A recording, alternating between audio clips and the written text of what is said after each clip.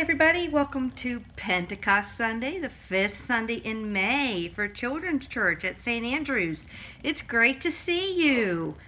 Well, as you can see, today I'm going to be talking a little bit about balloons. Balloons can be kind of fun. Okay? I want everyone right now to close your eyes and imagine that you are holding a balloon. Okay, good. Open your eyes. Raise your hand if you were holding a long, skinny balloon. I see those hands. This is the type of balloon that you can maybe transform into a balloon animal. Have you ever had a balloon animal? Maybe you've seen a clown make a balloon animal before? Yes. Balloon animals can be made into dogs and cats and animals and giraffes and all sorts of neat things. Okay. Raise your hand if you were holding a small, round balloon. These balloons can be fun. You can bounce them in the air and see how many times you can hit it before it hits the ground. Okay. Raise your hand if you were holding a very colorful, decorative balloon. These balloons can be good for decorating for maybe a birthday party or a summer party or a baby shower, some type of celebration. Raise your hand if you were holding a big, huge balloon. I used to love these when I was fun.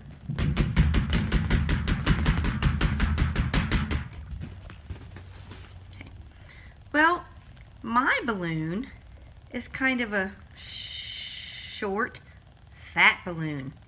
Okay? It's a pretty color. It's a nice shape. I think when I blow it up that it's probably going to be a round balloon. But something's missing from my balloon. Doesn't kind of look like the others. What's missing from my balloon? Can anyone tell me?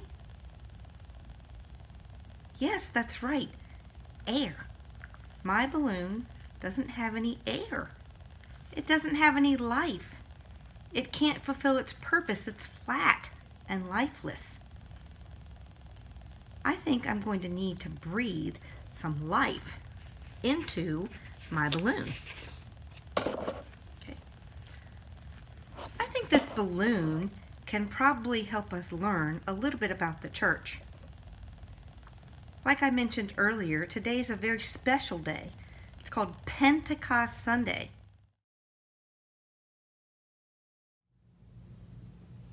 Do you know what Pentecost is? I am going to read it to you in Acts chapter 2, verse 1 through 13. When the day of Pentecost came, they were all together in one place. Suddenly, a noise came from heaven. It sounded like a strong wind blowing. The noise filled the whole house where they were sitting. They saw something that looked like flames of fire. The flames were separated and stood over each person there. They were all filled with the Holy Spirit, and they began to speak different languages. The Holy Spirit was giving them the power to speak these languages. There were some religious Jews staying in Jerusalem who were from every country in the world. When they heard this noise, a crowd came together. They were all surprised because each one heard them speaking in his own language. They were completely amazed at this. They said, "Look, aren't we these men that we hear speaking from Galilee? But each of us hears them in his own language. How is this possible? We are from different places. Parthia, Media, Elam, Mesopotamia, Judea, Cappadocia, Pontus, Asia, Phrygia, Pamphylia, Egypt, and the areas of Libya near Crete, Rome, both Jews and those who became Jews, Crete and Arabia. But we hear these men telling in our own languages about the great things God has done." They were all amazed and confused. They asked each other, "What does this mean?" but others were making fun of them, saying they had too much wine. And on Pentecost Sunday, God sent His Holy Spirit to breathe life into the church so that the church could be all that God intended for it to be. Before God sent His Holy Spirit to the church, His church was lifeless, much like this balloon.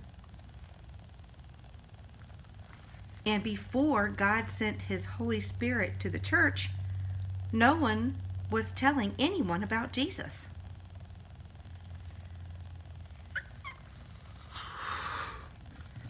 However, after God sent His Holy Spirit to the church on Pentecost Sunday, the church started telling people about Jesus. Everybody.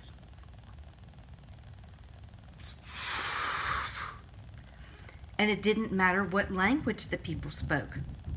No matter what language they spoke, everyone could understand what God and what the Holy Spirit was telling them.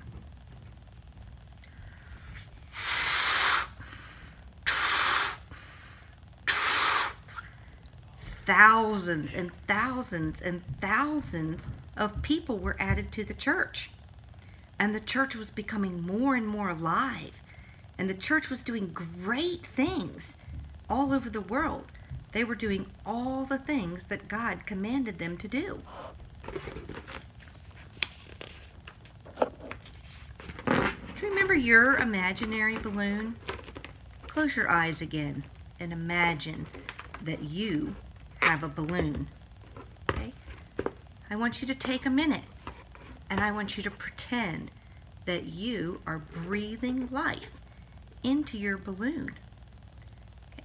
And remember, just like your balloon is getting filled up so that it can serve its purpose, okay, God sent the Holy Spirit to fill the church so that the church could be all that God intended it to be. Okay. And so that you and I could have the Holy Spirit fill us so that we could be all God intends for us to be. Okay, so are your balloons completely inflated now? Okay, all right. Celebrate with me by bouncing your balloon in the air. Okay, let's say a prayer together.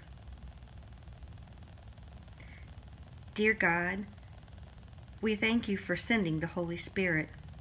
We thank you for breathing life into the church. And we thank you for giving the Holy Spirit to all who believe. Amen. All right. To finish up today, I'm going to teach you a song. Okay? And the name of my song is Holy Spirit, You Are Welcome Here. Okay? So I'm going to show you the words, and then I'm going to teach you the song. Okay? The first verse is, Holy Spirit, you are welcome here. Holy Spirit, you are welcome here. Okay. The next verse is, come flood this place and fill the atmosphere. Come flood this place and fill the atmosphere.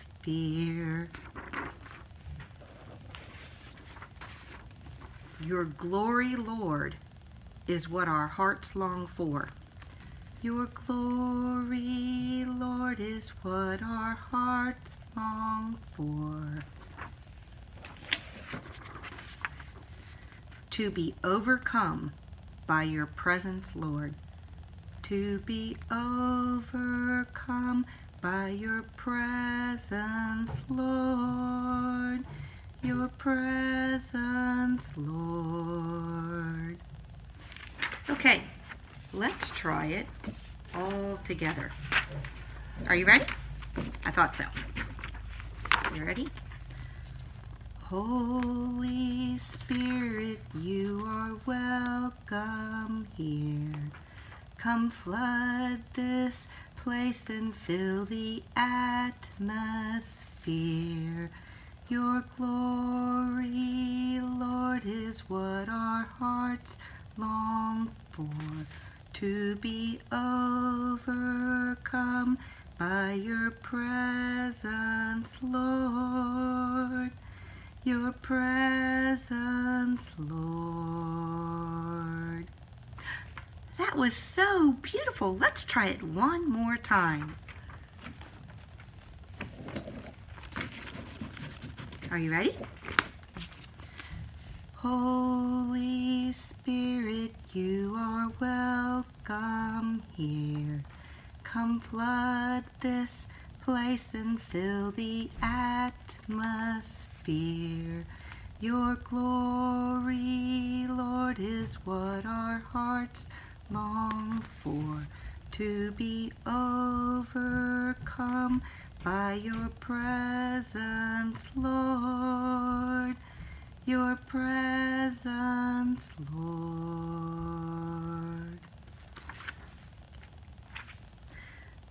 Thank you. Thank you for allowing me to share a little bit about the Holy Spirit with you today. And I pray that you have a wonderful week in the presence of our Lord. Amen. Come, Holy Spirit. Come, Holy Spirit. Come, Holy Spirit. Jump, jump, jump, jump, jump. Holy Spirit. Come, Holy Spirit. Holy Spirit, come upon us.